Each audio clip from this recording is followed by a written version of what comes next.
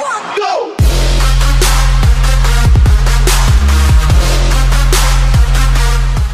What's up guys, Ziovo here and welcome to a brand new video on the channel. In today's video, we're going to be teaching you how to make an advanced banner. In this case, it's a GTA banner, but of course you can rebrand it to make any themed banner. Now this is a collaboration video with KingTutsPro, so be sure to check out his channel. The links will be down below in the description, and be sure to smash the like button down below. And with that being said, let's get started. Alright, so to begin, you want to go ahead and download the YouTube banner template. The link for the download will be in the description along with all the other download links so you guys can follow along with the tutorial. So you're going to have this right here. You're going to have bars right on top of everything, which is what you want.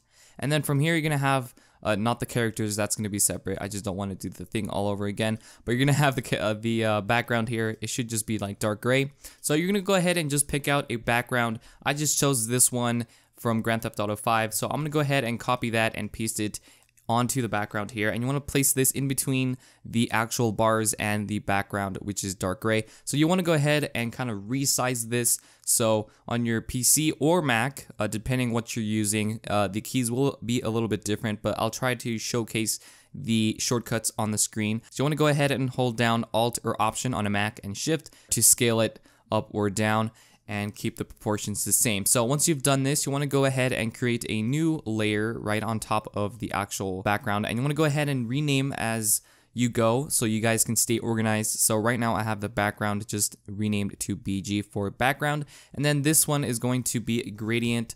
So of course you guys can make any sort of gradient that you guys want, but the first thing you want to do is go ahead and select the gradient tool. And as you can see, we already have a preset one, which is a blue gradient, but we're going to be making a yellow one so you guys can see how it's done and you can make your own gradient from it. So the first step, of course, is to open up the gradient tool. So what you want to do is actually select a gradient that goes from foreground to background or lighter to darker. So we're going to select the white to black one because it clearly goes from foreground to background.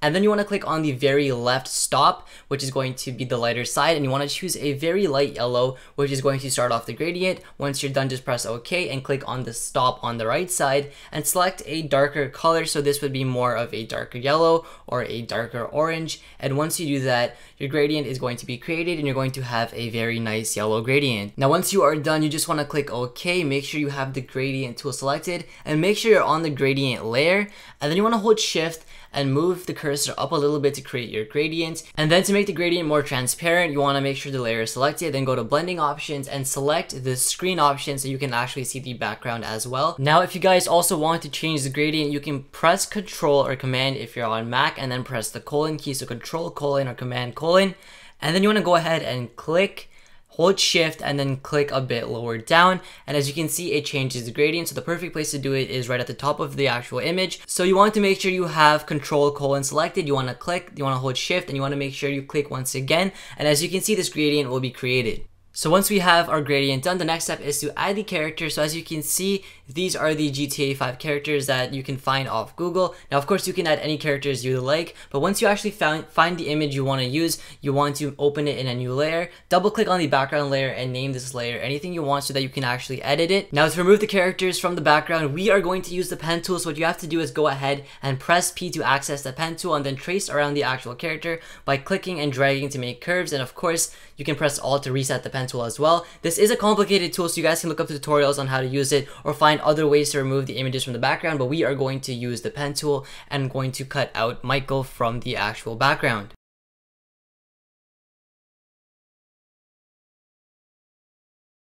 Alright guys, so I have finished selecting Michael's character. So once you have done that, you want to make sure you're actually on the layer. Right click and go to Make Selection, and you're going to have the Make Selection window. From here, you want to go ahead and change the feather radius to 0.5 pixels, just so it feathers it so it's not too harsh of an edge.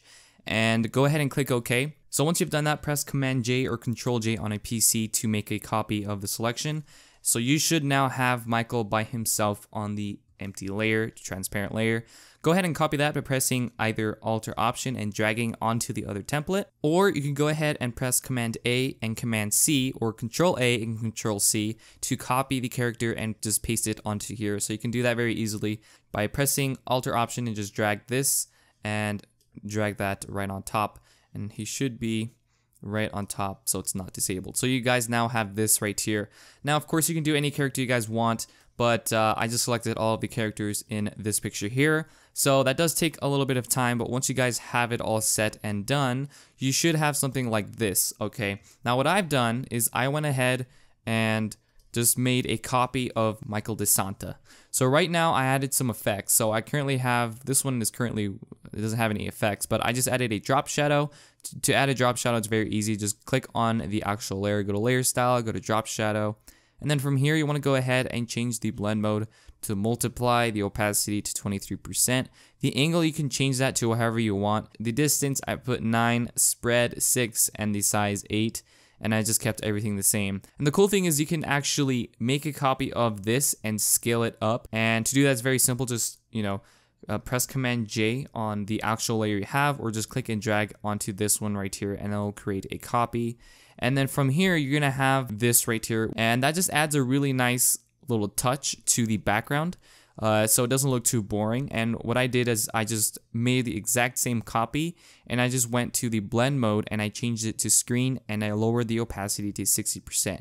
Now if you keep it at 100, it's going to be like this, and it's going to be too harsh, so I don't really like that effect. And I did that to each of the characters. I went with Trevor, I made a copy, and I added this effect here, as you can see, which is really cool. It just adds a nice style to the overall banner. Now I added Franklin, of course, and I did the same thing just like so, and I kept the opacity on the copies at 60%, which is what we want. So we're gonna add some really cool effects to the background, and I added a texture. Again, the link will be in the description so you guys can download it. So what you want to do is go ahead and open up this texture. This is going to be a free one. It's the free texture Friday, and you want to go ahead and open it up. Then you want to press Control A to select it, Control C to copy it. Of course, if you're on Mac, it's Command, and then press Command or Control V in the actual document so you can paste the actual texture. Now once it's in, you can press Control T to actually open up the editor and resize this image by pressing Shift, or you can drag it around to fit, and once you're done, just press the check mark. So the next step is to contrast the texture so it looks really nice with the gradient. So if you had a dark gradient, you want to make the texture light and invert it by pressing Control I or Command I, and as you can see, it inverts it. Now if you have a light gradient like this yellow gradient, you want to make sure that the texture is actually dark, so we're going to keep it the way that it actually is. And then you want to go on blending options and select either multiply or overlay, but in this case we're going to select the soft light option, and then you want to make sure that the actual texture layer is above the gradient layer, and once it's on top, you want to change the opacity of the layer to about 40 or 50%, and changing the opacity will allow the actual gradient to still shine through and everything will look complete. So now we want to go ahead and add the splatter effects that I added. If you right click and you go to the actual brushes, and you go down and you select this one, I believe it was this one. So create a new layer, okay? And then I'm gonna name this texture, and I'm gonna name this one shapes. And I'm gonna go ahead and just kind of make this a little bit smaller. I'm gonna click, and you wanna make sure that the foreground color is set to white, and then click, and you should have that just like that. Now, you could of course change the blend mode, which is what I'm gonna do. And I'm gonna go with these right here, it looks best. So you can do lighten and lower the opacity, which is what I like to do. So now we want to go ahead and add some splatter effects. So I'm gonna go ahead and create a new name for this. If I can type Splatter, okay. Go back to the brushes, go down and select any of these right here. Now you want to go ahead and make sure you install them onto Photoshop. It's very easy. Once you download it, open it, and you want to go ahead and open up the file. It should just automatically install it into Photoshop. It's like a Photoshop file. So once you've done that, you want to go ahead and select any of the splatter effects that you want. The ones I like to use is this one right here, 2471. Again, keep the foreground color white and just kind of click, and you should have that really nice splatter effect. And I like to change it just like that. And I'm going to click here. So now you can see how everything is looking. And by the way, I also went to the characters and I moved them closer together so we could have space in the middle for the text. So to make the text, the first thing you want to do is create a new layer, and we're going to name this layer the text layer. And then you want to type out whatever text you want using the text tool. So first we're going to type out King, and we're going to use the font Arial Black. So the first thing we're going to do is change the color of the font to black, and then make it a bit larger so it actually is visible for you guys. And then once you have your text created, you want to go ahead and resize it and make sure that it is properly aligned with the entire file so everything looks complete, even, and everything also looks proper so you can add more text further on. Now to make a copy of the text, all you want to do is press Alt Shift and drag down, and if you're on Mac, it's Option Shift, and you're going to create a copy of this text, and we're going to go ahead and make it say gaming instead. Now once we have that, we're going to make it a bit smaller so everything looks proper, and then you want to go ahead and select both layers by pressing the first layer, pressing Shift, pressing the second layer, and then you want to convert the following text to a smart object once you have it moved to where you want it to be. So once we have our text properly aligned and we have both the layers selected, to make this actually a smart object, the first thing you have to do is rasterize a layer. So right click on the two layers and then click on rasterize layer. Afterwards, what you can do is right click once again, convert the text into a smart object. Now once this works and our text is in one layer, you want to press Ctrl T and then right click on the text and click on the perspective change. And then holding Shift, then Alt or Shift and Option on a Mac, you want to drag the top right corner of the text, and as you can see, it actually changes the perspective and gives it a really cool effect. Now we have to add our social media icons, and I have the actual social media icons and everything in a pack provided by Rated, so shout outs to Rated Designs as well. You want to go ahead and copy the Twitter or whatever social media links you guys want to use. In this case, I'm going to do Twitter, so I'm going to hold down Alt or Option and click and just drag that on here and drag that below this, and I think that's the only thing I want. I don't want to add anything more, just so it's not too complicated, but you can if you want. But we're gonna go ahead and close that. So once you've done that, you want to go ahead and go onto the Twitter layer, double click on that layer and go onto color overlay, and we're gonna just do black so it matches the logo. You guys can also add a logo if you want, you don't have to do text. And to speed things up, I could just right click and go to copy layer style, go to Instagram and paste the layer style, and now you should have the same effect there. Next thing you want to do is you want to go ahead and zoom in and rescale this and make it smaller.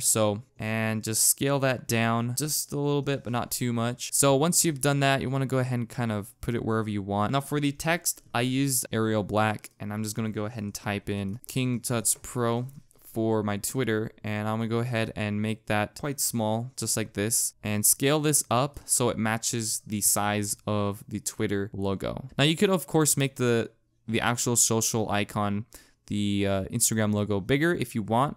That's up to you, but what I'm gonna do is I'm gonna just scale it down so it matches the text, because you know OCD kills sometimes. So I'm gonna go onto the actual Instagram logo and make that smaller so it's kind of the same here. That is good. And then to make sure that this is centered with the logo, click on the Instagram layer and the Instagram icon layer as well, which is this one, and then go to the top and select the horizontal align, and then you want to do the same thing with the Twitter logo as well. So I'm going to do that as well. So now they should be centered. So now we have that, and we're pretty much finished with everything. And of course you could add a whole bunch of stuff. You can do a drop shadow, which is what I did.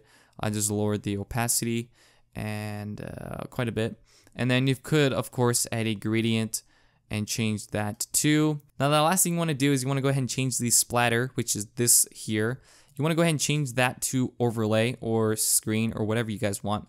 But I just do overlay just because it looks nice, and it kind of goes, it's like a transparent look pretty much, so it's not white. And there we go, our banner is complete. Just be sure to save the image as a JPEG or PNG. But that's about it for this video, guys. Remember to check out KingTutsPro, the link will be down below in the description. But that's about it. If you guys did like this video, be sure to give it a big thumbs up, and as always, thanks for watching. My name is Ziovo, and I'm signing out.